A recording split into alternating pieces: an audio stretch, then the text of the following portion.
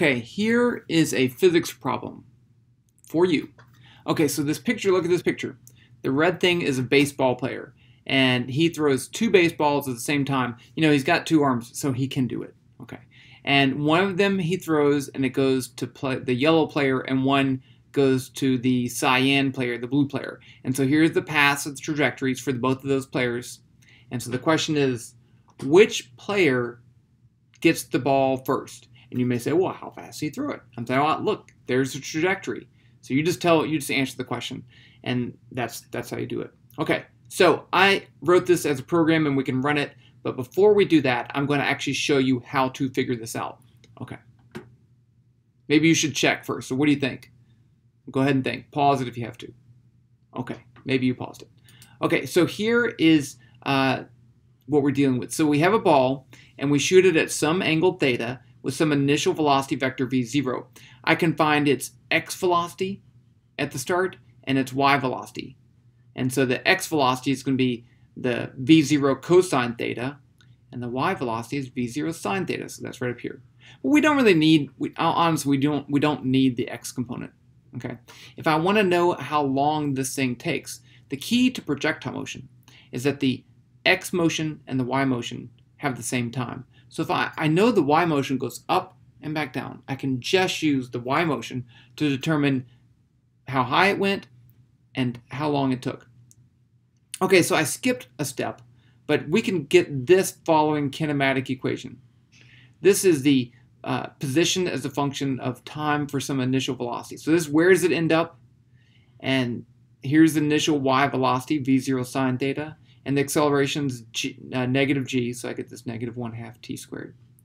Now, if I want to find out how high it went, then this would be the time it takes to get to the highest point, and this is the starting velocity. But if I don't really care about the actual height and I just want the time, I can use the definition of the velocity, definition of the acceleration, and that's this. So the final, then this is the final velocity at the highest point, 0. This is the initial velocity minus the acceleration, or plus acceleration times time, and the acceleration is negative g. So you see here, I can solve for the total time to go up and back down, and that's just twice this. Solve this for t and multiply it by 2. So here you go. This is the time it takes to go back up and down, and it depends on the starting velocity. So the higher the initial y velocity, the longer it takes to go up and back down. That's it. All that depends on is initial y velocity. And the higher it goes, the greater the initial y velocity. Okay? So it takes longer and it goes higher. So with that, if it goes higher, it has to be in the air for longer because it doesn't matter about the x motion. Yes, the blue player is farther away, but it just doesn't matter because it has to go higher. Okay, so let's go back to the program.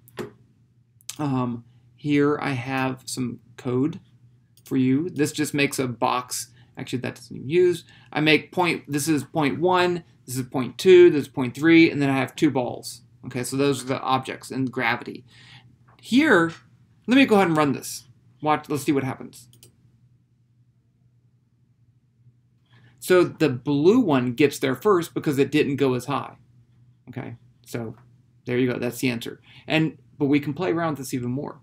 Because here you see I have them starting with the same initial velocity. So if I do that, this one is at a 70-degree angle, this is at a 40-degree angle, so this has a greater y velocity component, so it's going to go higher. It's going to be in the air for a longer time. Now you may say, but what if? What if it doesn't go as fast? Will it go as high? Let's just try. Let's just change it, right? I can change this. That's the great thing about Python. Let's change this to 6 meters per second and run it. Which one got there first? Well, it was close, but this one's higher, so this one got there first. Let's change this to something crazy like, well, 9 even will be.